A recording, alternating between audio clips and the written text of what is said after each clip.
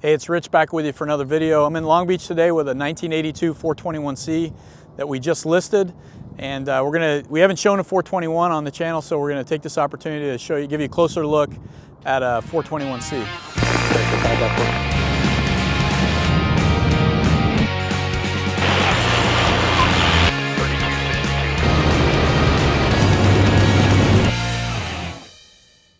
Okay, so we're sitting in the cockpit of this 421C, and we've got a few requests for showing the startup.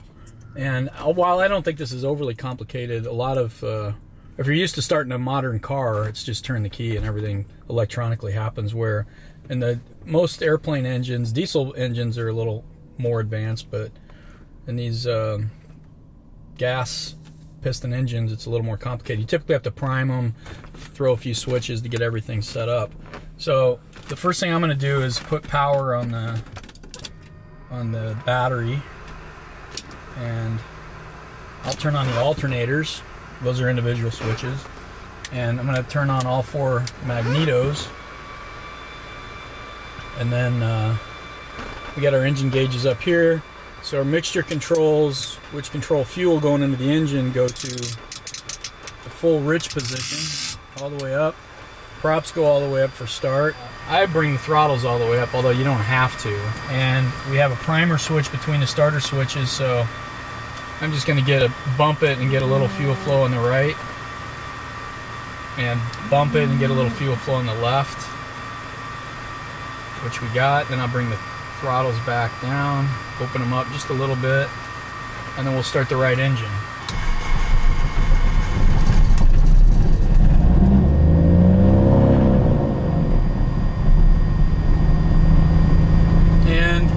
Oil pressure temp coming up.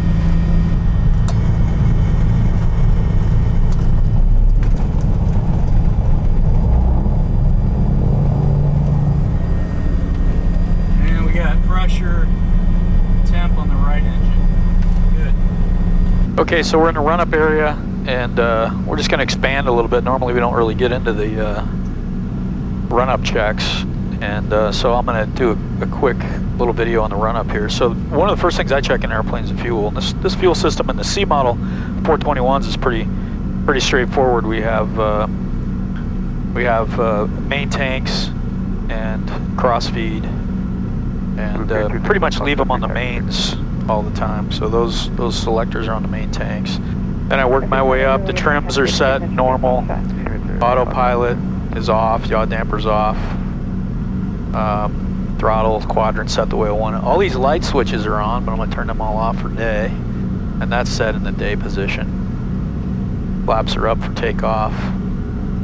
All of our heating controls are over there. That's good. All co-pilot instruments. This is a nice array of co-pilot instruments too. Traditional 6-pack with a nice HSI in the middle, and airspeed, all that stuff's over there. Avionics I got set for now. Engine instruments are a combination of factory instruments and an EDM 800 and a Hoskins. I believe that's a Hoskins fuel flow meter. But that's the primary fuel flow for the airplane. We don't have conventional fuel flow that came with the airplane. RPMs and manifold pressures. That all looks good. Flight controls, I'm going to check those. They're all free, correct. Feel good. I got the parking brake set. Switch panel over here, all the breakers are in there. I checked all the breakers in there before we started the motors. We do have a couple of breakers pulled, but they're non-essential. That's for the entertainment and potty, I think. Lights, we've got as we want. All that stuff looks good. Our electrical load all looks good. Alternators, battery are in good shape. Fuel pumps are off. Pressurization, we basically have it set for sea level. We're not going very high. We're landing in a sea level airport, so I'm going to leave that alone. That all makes sense. Okay, so we're going to bring this up to 1500 RPMs. That's geared. Engines sound really good. 1500 RPMs, and you can see the throttles are offset just a little bit. That's typical. They never really match all the way. And then I'll check the mags on both engines. Get a drop. Then on the other one. So on the I'm gonna isolate those mags on one at a time because they were a little rough. That's not that one. This one should be rough. No.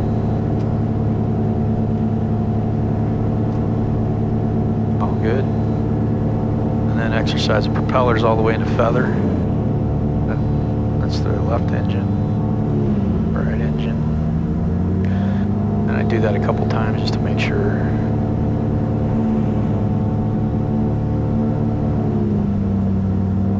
All good. Friction locks over here.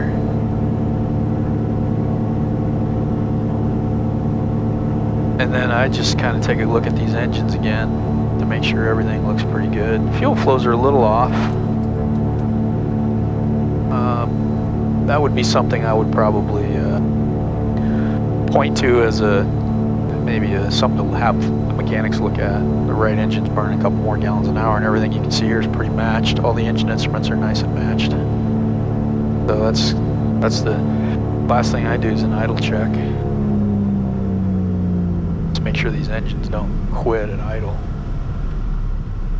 They don't like it at that full idle setting, but make sure that they still run, and I bring them up about 900 RPMs for ground.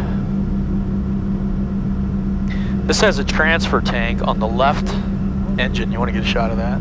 Yeah, so that's a transfer tank. It's 28 gallons, and the way you access that is through this transfer pump. Turn it on, and that pumps the fuel out of that into the wing, and then you'd have to cross feed to burn it. So we'll leave that alone. There is no gauge for that. Enunciator check. And you have a transfer light right here. So when I turn that on,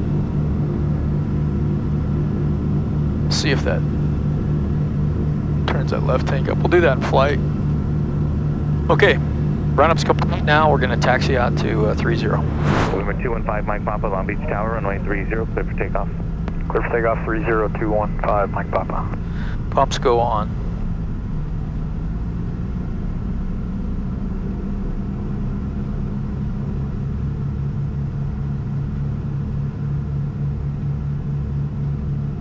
Final's clear. Lights are on.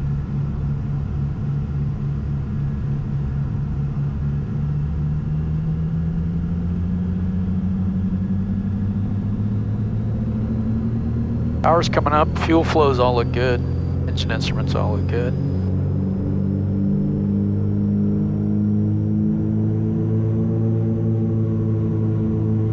Max power, good, fuel flows, everything looks good.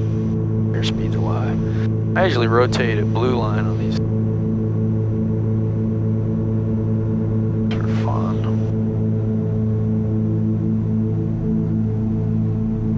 Auxiliary gear comes up.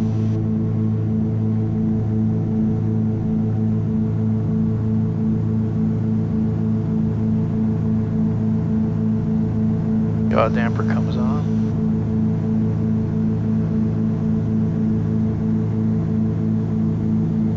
Long Beach Tower, Cessna 421C, just over the 110 departing Taurus, inbound for 26 flat. 500 feet, I'm going to make a power adjustment to top of the greens. Juliet, Long Beach Tower, enter left downwind for runway 26 left. Entering left downwind for runway 26 left, Cessna 421 Juliet. Top of the green on manifold pressure. Mike Papa, if you want your flight following, squawk 4631. 4631, roger, Mike Papa. November 3 Alpha Tango, turn base, runway 26 left, clear to land. Turn base, clear to land 2. And then listen to these engines, these props come back now to 1900 RPMs.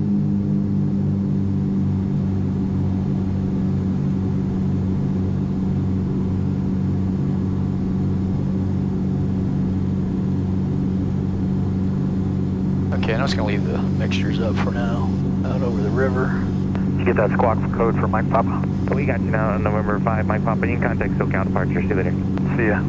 5 Mike Papa. There's 2 transponders. Seal Beach, contact 3,500 and reporting down. Start to Seal Beach, 3,500, and we will report inbound for you from Charlie. 78 Whiskey, Traffic, descend to 900 below. 3,000, cross Trippy, at or above 2,000, and practice approach to the first. Low, less than 1 mile. 2000, cross Christie, enter above 2000, practice approach cruise, Cherokee 78 215 Mike pop off at Long Beach 1500 for 2500. 215 Mike Papa, I done? Roger, head down, Mike Papa. 5 Mike Papa, what's your requested altitude? I'd like to go to 10.5. Actually 11.5. Cessna 421. 1967, they started with the 421s. I think around 1971 they went to the B model. Those had the tip tanks. Made some changes in fuselage, I think pressurization systems. In 76 they went to the 421C, got rid of the tip tanks.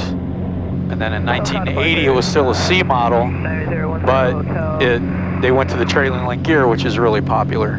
Pretty popular airplane for Cessna, kind of the top of the class as far as a piston twin cabin class, really nice. At this point, we unfortunately lost our audio, so you'll have to kind of live through a voiceover. Talking about specifically this 421, it's a really nice example of a C model 421, 1980 or newer. This one has over 9,000 hours on it, but I've flown a lot of 421s, including some really low time ones, and it certainly doesn't feel anything different or it feels really good. Like I'd rank it up in the top airplanes I've flown in terms of how it feels and behaves, and it's solid, quiet. Especially when you take into account 40-year-old airplane with 9,000 hours, but across the board it's really a solid airplane. This particular airplane's been really upgraded very nicely, and you can tell from the video. The interior, again, very quality detail. A lot of times people put interiors in airplanes, but if you really look at some of the detail, it's not as great. Where this airplane is really a nice fit and finish, beautiful interior and paint job. And 421s, they're quiet with the geared motors, and then you got the pressurized cabin, a big cabin. It's really a premium cabin class, and at the top of the list in terms of piston twins. So this airplane has a very well upgraded panel, G600, GTN 750, GMX 200 multi-function display, 530. New ADS-B transponder, upgraded audio, PS Engineering audio panel, a couple of upgraded engine instruments, and then the 800 autopilot, which is the original factory equipment, but does a really nice job. And of course, you could upgrade the autopilot now to the GFC 600. So all in all, this panel's really nicely upgraded. In the video, you can see the performance. We're at 11.5, 190 knots, and we were burning around 27 gallons a side. But if you pull these motors back to a longer range cruise, 30 inches, 1700 RPMs, you'll be closer to 40 gallons an hour. We never really got there in the video. And that it's a 200 knot airplane at altitude, normal cruising altitude for this airplane. So it's kind of an overview on this 421. Again, it's a really nice one, and we're going to. The rest of the videos going into Montgomery it was really a beautiful night, and with this trailing link gear, always a smooth landing.